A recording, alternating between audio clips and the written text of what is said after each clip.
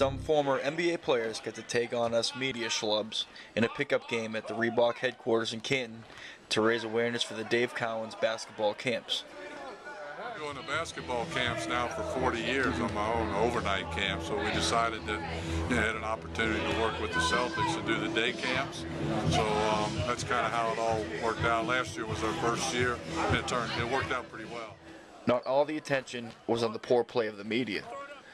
The Celtics are in an 0-2 hole to the Knicks, and the topic of Father Time catching up to Paul Pierce and Kevin Garnett is definitely a talking point.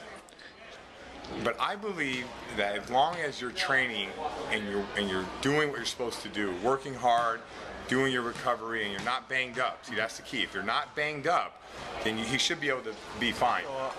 From my own experience, my last year of playing, once I started preparing this summer for my workouts, I knew I didn't work out as long. I quit early in a lot of stuff. I just didn't feel it. I couldn't do the things I knew I wanted to do. And I'm sure those guys are starting to feel that, game after game, and they know when the time is right, and I'm pretty sure they'll make the right decision. The Celtics will play Game 3 at the Garden, and a change of scenery might just be the right recipe to change momentum in the series. That, according to the Hall of Fame host. Our league's about matchups. Our league's about, having a little bit of momentum. It's playing with confidence. And what you do all year long, they've played now, 90-some games. They understand what everybody's got.